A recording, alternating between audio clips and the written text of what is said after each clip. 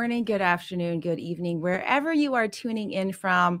Let me know that you can hear and see me okay. I see there are people here waiting and watching. Welcome. Great to have you here. And anytime you have a question or you want to, post a comment, do let us know. We are watching the chat box as we are here as well. All right. I'm super excited about this episode. This is episode 25. So I've had 25 guests on here, which I'm super grateful for and super thankful for. All right. So if you love to sing musical theater songs, or even if you just enjoy watching live vocal performances, and you're the type of person who loves to know all the behind the scene details of what it's really like behind the curtains, what it's really like to have a career under the big lights, then you will definitely love this month's guest expert. My guest today is Meilanne Grandlund. She's a singer, actor, voiceover artist, and spent 4 years playing the role of Gigi Van Tranh in the Dutch production of the award-winning musical Miss Saigon. In today's session, Meilanne will be sharing the behind-the-scenes stories about her experiences, her tips on auditioning for major roles, and how she was able to keep her voice in top condition night after night. Now, if this is your first time here, my name is Crystal Diaz. I'm a co-founder of the Online Vocal Academy, where we help people who love to sing but feel insecure about their voices become confident and skilled singers by getting them hooked on practicing. So we've created a system where you can become a better singer in less than 30 days just by attending our monthly live coaching classes and following our weekly singing practices, our weekly singing challenges. And our students actually look forward to practicing their singing week after week and sharing their progress with us.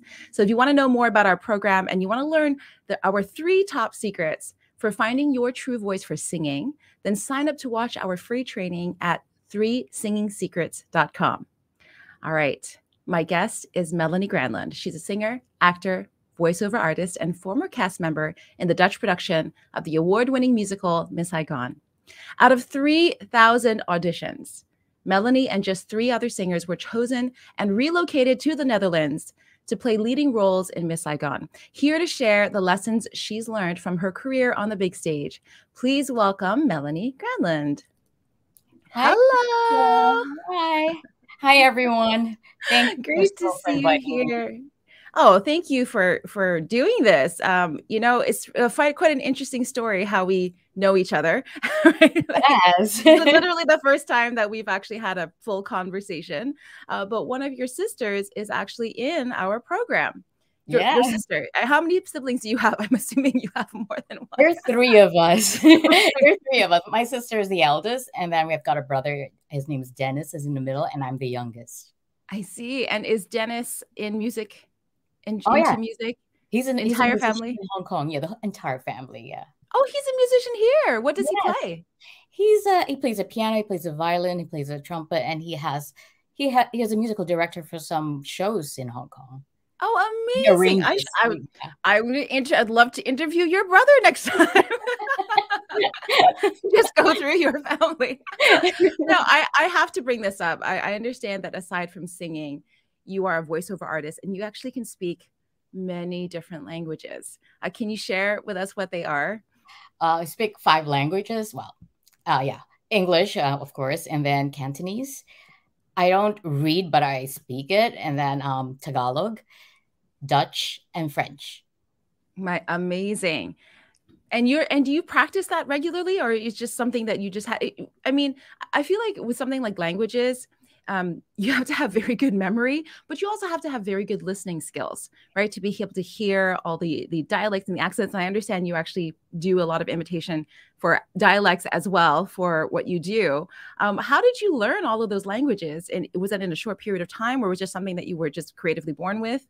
Well, I was born speaking 3 languages probably because living in Hong Kong, I spoke English, and then my parents are Filipino, so they spoke Tagalog to us. I went to school in Hong Kong, so all my classmates were Chinese, so I had no choice but to speak Cantonese. Then I got accepted in Miss Saigon in Holland, so that's why I had to speak Dutch. I also learned French also in high school, and then living in Europe, everybody speaks French too, so it helped.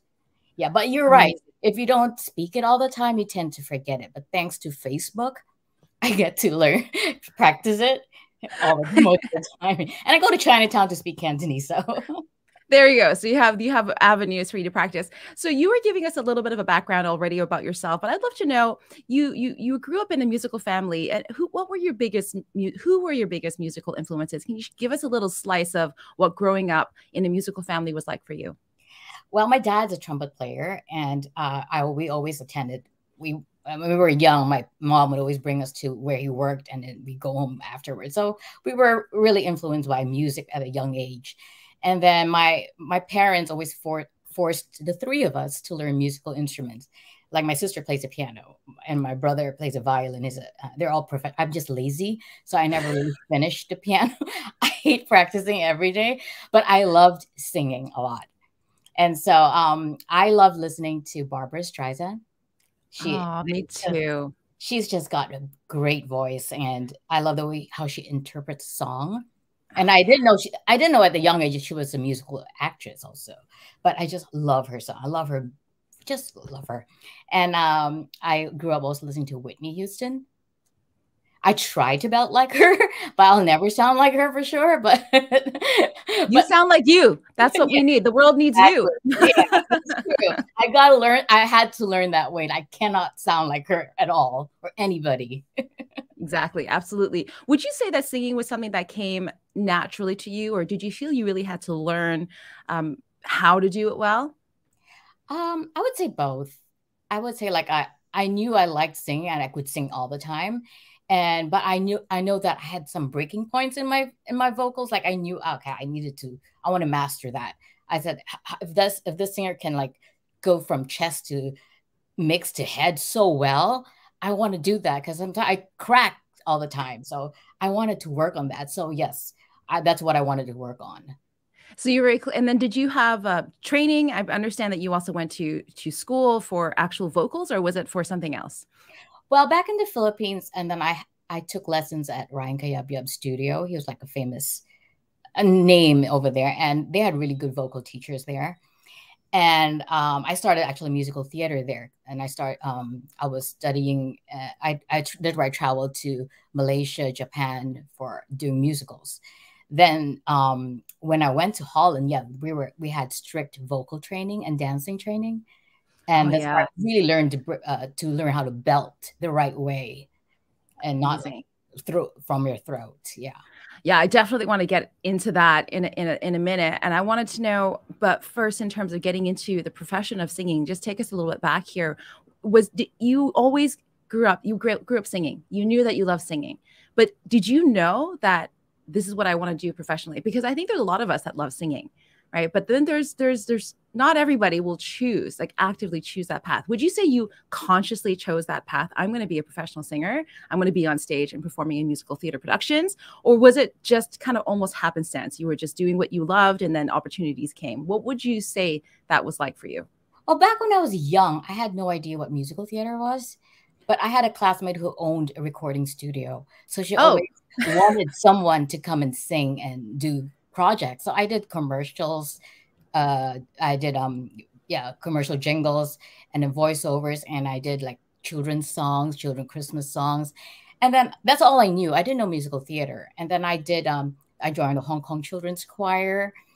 And then I joined singing contests from school, and I winning it was helped me boost my confidence of that this is what I want to do. Like when I was winning competition in school, and then I saw Leia Salonga that she did. I saw an article of her doing Miss Saigon. I said, I think I want to do that. I saw like, I mean, the first Asian woman role to do a role in Broadway and West End. I said, I want to do that. And I bought the album, and I said, I like the songs. And I tried singing the songs. I think I could do this. So so that's fascinating. So it sounds like then you were just following what you were passionate about, and then there's certain opportunity. Of course, you had a friend who had a recording studio, and so yeah. you were singing. So that also just one thing led to another, one step after another, and then opportunities started to come in. But one of the things, though, I think that is when we start to follow the things that we are passionate about, and we are lit up by that, and we start to allow ourselves to follow that. I think some of us don't do that. right? Some of us will choose maybe a more practical route or whatever. But even if we start to just follow our passion, you never know what opportunities might come down the line. And I think one of the things is what I'm hearing here is that it's opening your eye. It opened your eyes to all the different opportunities. Then you started watching musical and you saw Lea Salonga, and one thing led to another. So tell us about that. I mean, at what point from when you first saw Lea Salonga as the lead role in Miss Saigon to auditioning, how long was that period of time, or how intentional were you? Would you say you almost manifested that experience for yourself? Yes. I just I thought I could do it. I was very shy. I was very timid, and I had to push myself to do something different and to get out of my shell and do it, because I get nervous all the time. Like right now, I'm nervous. Still? Yeah, I know people say that to me all the time, and I'm like, yeah, still. But and then I react the same way to other people. You get nervous? I'm like, wait a minute, I get nervous too. I get it. Yeah, it's crazy. But then you have to force yourself to do it. Like I always told myself, like if you want to do it, you just have to go for it. Whether you get it or not, at least you tried it. Absolutely. That's the thing. And so how long was that period of time when you first saw Lea Salonga to when you heard about the audition? Was it like a span of a year, a couple months? How long was that gap? I would say 2 years. So this was like a goal then, like a legitimate, this is where I want. You see Lea Salonga, I hear that, I hear the songs, I want to see myself on there. So the opportunity comes to audition, for you to audition. I guess it was through your school and things like that, or through the academy you were with. Yeah. And what was that feeling like for you when you first heard of that audition? Did you almost feel like this was meant for you? Yes. And the first audition for Miss Saigon was the German production. So it was advertised. It was advertised. So of course I saw all my theater friends were going to audition. They said, you should go. I said, yeah, I'll go. And then so I went, and I didn't get that one. So I didn't pass that one because I didn't prepare properly. Oh, I didn't even know about this. I'd love to dig into that. So, because I think people, try things and they try, and then it doesn't turn out the way they want to, but then they don't try again. Yes. So I'd love to know, what was that? In what way did you make it different the next time around? So the German production came, you auditioned, didn't get the role because you felt like you weren't prepared enough. So what was the gap between that and then the Dutch production? Oh, that was fast, because I realized what I did was wrong. Like, because I was like, I did the German audition. I didn't study what the musical is about. And here I was, like, I went there. Okay, I wore a sundress, like not knowing what to. I didn't know, like, I wasn't being myself. I think it's so important to be yourself and to know this and to learn and to study the song that you're going to sing on your first audition. Because what was that? Yeah, that's your only one opportunity to impress these people there in the no other chances. One chance and that's it. And I just sang and sang. I didn't even know what I was singing. I sang Movie in My Mind, actually, that first audition, German. And I didn't study the role of Kim. I didn't study the role of Gigi. And here I'm wearing the sundress, singing that song that has nothing to do with sundress, that song. So, and then they looked at me like, I said, okay, I was looking at their faces. Like, first of all, you look at their faces, you have to, you're not really telling the story. You're looking at their faces. And so I knew, like, okay, I don't think I got this one. So I finished the whole song. I sang it. And then, but I just felt like, okay, I just knew it wasn't, because I wasn't comfortable already.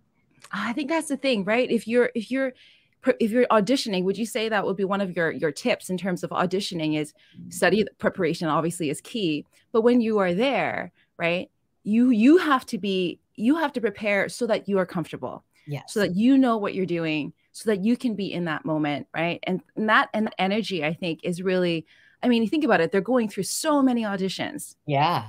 Right.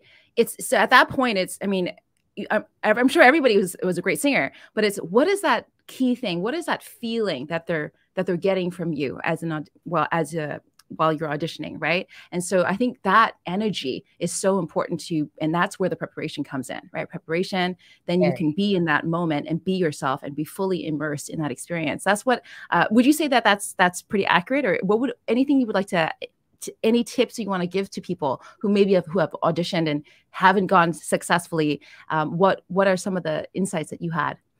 First of all, these people, like the judges, like the producers, they're behind there. They already have something in their head, like what they're looking for. So they have this puzzle that they're trying to figure out. Like they want to make this, oh, this is a character. I'm looking this the face, the voice, her body, how she moves and all that. They have that specific look in what they, and sometimes they also have casted someone already in a different country, so they want to make sure they blend. So that's what they're looking for. They're not looking anymore like it's just is that and that, and not they. They know exactly what they want. Mm-hmm. So they just need to fix that puzzle.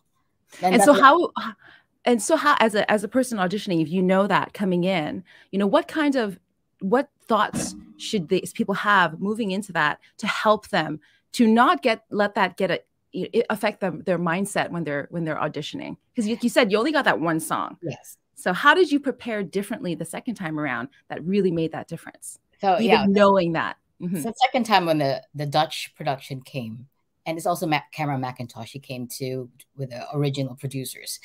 So I said, okay, this time I wore jeans, just be myself. And I sang on my own from Les Miserables. And I studied the song really well.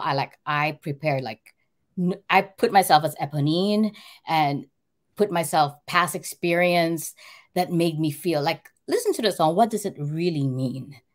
Like, you can't be all cheerful and singing on my own.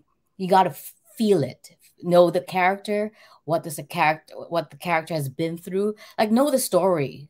It's so important. And then it comes out from your voice. And so when you're up there on stage, it's just don't think of anything else, but think of Eponine, think of experience. Why would you feel sad? Maybe you don't know who Eponine is, but let's say you felt. Just come from your own personal experience, like you love someone, but it never worked out. How do you feel?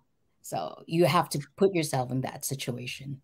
That's fascinating. And did you actually made those conscious choices prior to the audition? Yes. And so how many times did you practice that song prior to this audition? Would you say roughly?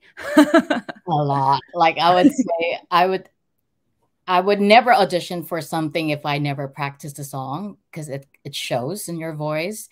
So you really need to know the song really well. So you don't have to think about, oh, is that part of the song? I can't do that. I need to make sure I do that, make that part. I don't belt, I don't break in that part. You shouldn't be thinking of those anymore. You have to think about the story, because you're the only one. You need to convince them that you know what you're singing. And I think that's more important than your voice. You have to tell the story. And I think a year, I would say I learned it on my own, a year. And I kept singing it every day. Just sing it every day until your voice is used to it. Amazing. And I think you paint that picture so beautifully. It's the repetition. And that's why practice is so important, right? Yeah. And having an intention, knowing what you're trying to get for that practice session, what you're trying to achieve, and getting that into your system. And we talk about this a lot in the program, which is just muscle memory in a sense, right? So that you're constantly going through the process, so that by the time you are in front of the judges or the producers, right, you don't have to think about, where do I belt? Where do I do this? Because it's already in your body. So that's how you are able to be in the moment, telling that incredible story, channeling that character through your voice. That's kind of the picture that you painted. 100%. Yeah, 100%. Amazing. And so when you go in there, I'm just curious, are you seeing all the other people there as well who are coming for the audition? No, usually like call your name, Melanie, go in. And then you go in there, you see all 12 people like looking at you without a smile, nothing. What was that? And how do you get, you say you nerve-wracking. I know. How do you control your mind there? How do you know, like, getting into that? Because you could do a lot of preparation. I have students that do that too. They prepare, but the minute they're on stage or they see the faces or they're in the audition, and it's that mind, like, what do you tell yourself is there one thing that you do, like one tip that you do that just steadies yourself and gets you grounded again? Yes. First of all, before I know I'm like 5 minutes, 10 minutes before I know I'm next, I don't talk to anybody. I just do breathing exercise and just close my eyes and just put good thoughts in yourself. Like, don't be chit-chatting with somebody else because that's gonna distract you. Then when you're there, right and go, I would just remember I was just shaking all the time. And every time I hold a mic, I like that. But good thing I'm not holding a mic because you belt it out because there's no mic there. And you're like far from there and you need to make sure your voice reaches them. And so I would just deep breath and then when I'm ready, I go to the pianist and say, yes, I'm ready. Yeah. And the pianist will not start until he looks at you and say, you're ready. And then you see faces there in front of you, just ignore it. I always look behind the judges. That's amazing. Oh, thank you so much for sharing that. I think you took us into that moment. I almost can hear that silence when you're just standing there. And sometimes they look at you like this. And then you feel, and that will distract you. So because that might make you feel, oh, they don't like me. Don't, because they do this. Okay. And that's it. So tell us when you were singing that song, right? You sang On My Own this time, actually not from the musical, but was there a moment where you felt, I got this? Or yes. There was like, as you were singing? Yes. The first few lines I was nervous. So there was like shaking. My voice was shaking. And then I said, stop it, stop it, stop it. I was telling him, stop it, stop doing that. You're only one chance. You want this, go for it. And so I was like, and I sang. And then when I went to the bridge and it went smooth and the belt went really nice until the end. Like I felt being Eponine and I felt good. And then after, when I finished singing, I felt good. And they said, can you stay for a while? I said, oh, yes. Oh, they instantly, like right away. You didn't get that. It's a brutal process. So they told you to stay a while and they wanted to hear my phonetics, how I speak, if I can speak the language. Oh, yes. And had you known that at the time? Had you known that they were going to test you on your phonetics? No, I kind of, because I was like nosy looking at what other people were doing. I saw the ones who didn't stay, just left. And I saw the ones that made it, went to another room. So okay, so I know something's going on there. So I was just being nosy. Like, what's the next step? So I prepared myself that I know I was going to do Dutch language thing.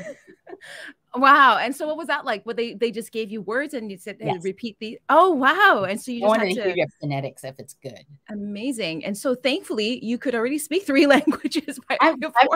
Yeah, I didn't have a hard time doing it. Thankfully. I'm so grateful for that. Okay. So you get into another room. They say, stay for a while. Was their faces still like non-emotion? Stay for a while. Well, this one's with a language teacher. So she was like hearing, and then she checks things. And okay. And then it's okay, stay for a while. Okay. Oh my God. Okay, stay again. And then the next one's dancing. Then we have to do dancing. Yeah. So another thing, I'm not a real dancer. I did training, but like not professionally. And so I had to learn like American Dream, the steps over there. And it was hard. It was hard because I have all the turns and I was like turning, like, I want to make sure I get my spot and all of that. And it was like, I'll say again, project. It's all about projection. You got to project yourself and show I can do this because you're competing with so many of you. So how are you going to stand out yourself? And I'm short. I'm 4'11". So I'm coming out here. I'm not going to like be like that. So you really put yourself out there. I love that. And I mean, that's so true in so many areas of our lives, isn't it? You're going to love these. I'm 4'11". How am I going to stand out? Well, I'm just going to project my energy. Yeah, exactly.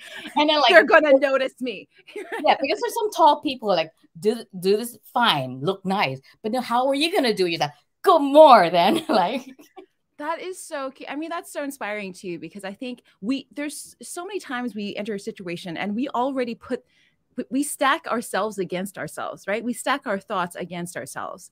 But from what you've painted, that again, this beautiful picture of every time that there was something that could be against you, could be stacked against you, this beautiful tall lady who can do a pirouette like nothing, right? Yeah. Like here you are, 4'11". I'm going to bust through this, right? I'm going to do it anyway. Because you have to want it. That's why you have to push yourself. Because there's so many beautiful girls right next to me. Like you can get intimidated by that. Like, oh my God, she's beautiful. Oh, she's tall. Oh, she got a beautiful voice. But if you put that in your mind, then you're never going to put yourself out there. You need to show yourself. Absolutely. I love that. And so you did what happened after the dance? After the dance, did they say stay a while again? Yeah, stay a while. It's all waiting. I hate the wait. I hated the waiting so much. And then they call names. Okay, they took away people already. Like this, we're going from 3,000 to 1,000 to 500, and yeah, because every audition they take out people already. And then it Melanie, came is this one day? yes, one day. So Oh the my whole audition's like the whole day. Okay, so then you pass that round, you pass that round. How the mental mind games that you have to Oh, jump through, right? it's the But I waiting. guess that's part of it. That's part of the discipline too. They want to see, are you disciplined to how badly do you want this, Yes, right? exactly. So you go through that, and what's the next stages? How many more stages did you have to go through So until at the end? Yeah, go ahead. after the dance, and then we had to sing. I had to sing again. They want to see my range. So that time I think I was a soprano one. So I was younger, so I could hit the high notes. So it was fine. And then they came down to 22 girls. And then I had to do training again for another 4 months before before the producers came again.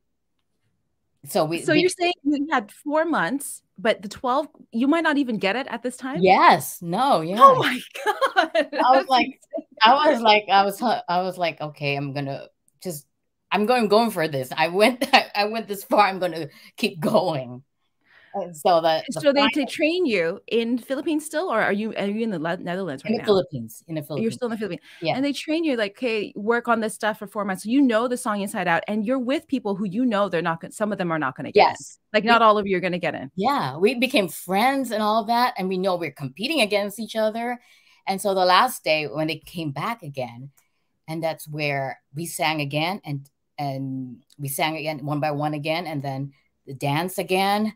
Like it was doing back and forth, back and forth, back and forth, and they and then the final was like it was 8 hours again waiting, and the final time, and the four girls come here. They put us in two different groups, and then I was one of the ones with only four girls, and the rest were there, and then I said, I think I got this.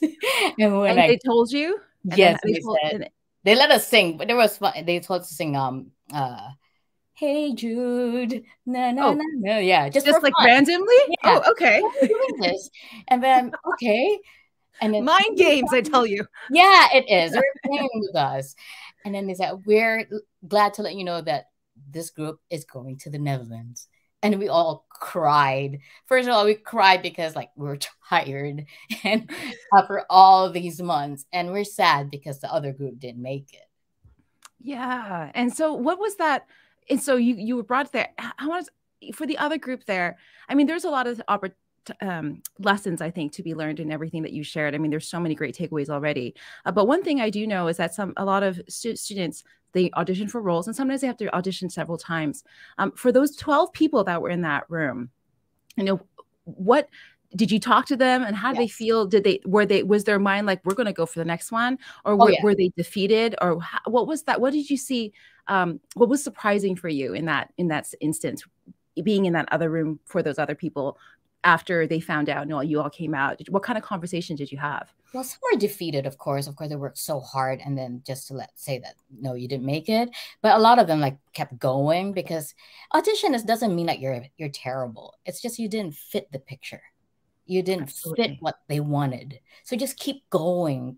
Audition is, I say, keep auditioning until you get used to it. Then you won't feel scared anymore. It's like nothing to you. So I would advise everybody who wants to audition, just keep auditioning. And if you don't get it, doesn't mean you're bad. It's just you just didn't fit the picture. But Right. And another opportunity will come. oh yeah, That's the thing. If you don't keep trying, opportunities may show up and you might not see them. Right. yes. And that's I think the key. And it's just, and it's so much about that mindset. Oh yeah. It's just so fascinating. Melanie, I just looked at the time, and the time has flown by. And I've got like still like 10 other questions. I told you I have more questions than we have time to, but we do have our Zoom session. But I do want to ask one final thing, though, for people who may be interested in auditioning, thinking about whether or not they want to take on this role. What's one advice that you would give to somebody that you wish somebody had given you about life in musical theater, professional, being on the stage? What's one piece of advice that you wish you knew?